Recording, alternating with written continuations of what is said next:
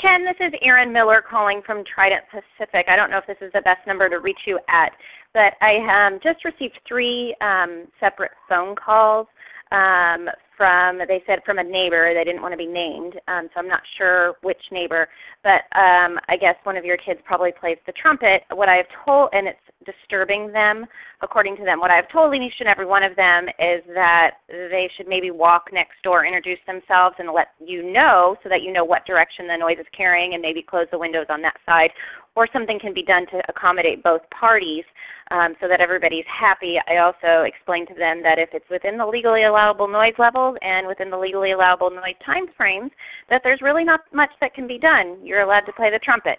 So I just wanted to give you a heads up that that's happened. That's what I've told them to do. I also told them if they felt it was outside the legally allowable limits to call the police department. So I'm hoping they don't actually do that. I'm going to guess you're probably doing it exactly as is illegally allowable, but I just wanted to give you a heads up that that is happening.